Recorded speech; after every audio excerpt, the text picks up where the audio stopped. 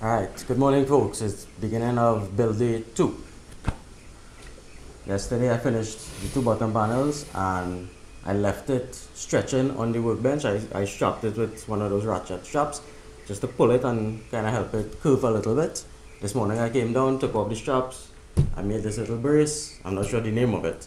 So yeah, I think I have the shape basically that I want out of these 2 bottom panels. So I'm going to set this aside for a while. Well, when I say set aside, I mean I'm leaving it here because I still have to work on it. But, you know, my thoughts going across to the other side of the workbench, and I'm going to start to work on the other 2 panels, the 2 upper panels. So I will show you all how we determine the curve in front here to get a nice smooth straight curve, and how to determine the final height that you want and all of that. So let's get to it. Let me set up my things and I'll check back in a few. Okay guys, on to the 2 side panels. Now, this is a piece of wood that was remained after cutting 2 bottom panels. It was 22 inches wide. So what I did, I measured 11 inches, which is halfway, and I went 2 inches that way on that side and 2 inches that way on this side, leaving me with 2 panels 8 feet long that taper from 13 inches to 9 inches. 9 inches on that side, 13 on this side. Now, the bigger side is going to be the back of the boat, and the slimmer side to the front. The reason we're putting the slimmer side in front is because of the bottom of the boat rising up to meet it. So you don't want it to end up too tall that when you're sitting in the boat you can't see over the bow. Nobody wants that. So, plus it had to look good. So with these 2 panels now as my starting point, I'm going to line it up on top of the 2 underneath panels, and I'm going to basically look at it and determine what curve I want on this to match the rise of these 2 panels. So let me set that up and I'll give you all a look. Okay, the side panel, I have it. I just clamped at the back there so it stands vertically on its own, and just resting on the bow here, just lining up how this corner is going to match up. So I'm going to stand back and basically just look at it and see how I want the curve to look. It's a technical process, looking at it. I don't know if you could see, but I have a line sketched here. But this looking too tall. Yeah, 9 inches at the front would be too tall because these 2 panels come up from the workbench 8 inches. So if our height at the back is 13, we want our height at the front to be maybe 15, 16 inches. So just slightly taller than the back. So let's see how much we need to cut off of this panel to get that. 2 inches. So from 9 we're going to go down to 7 inches here. So it's going to taper from 13 inches to 7 inches on this side. And then we're going to put it back there, and with that height now, draw a curve to the front.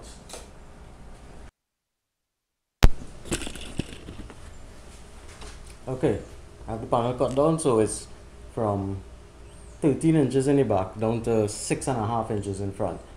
I propped it back up on the corner here, and I'm going to just stand back and look at it and try to keep with this same curve underneath coming straight up, so I'll get one nice uniform curve. And kind of draw it in.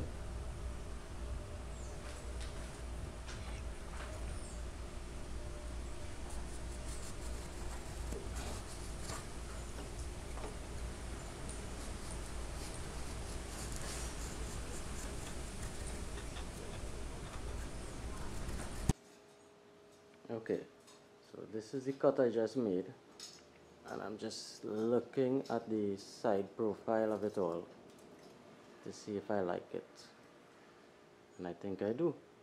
It looks nice.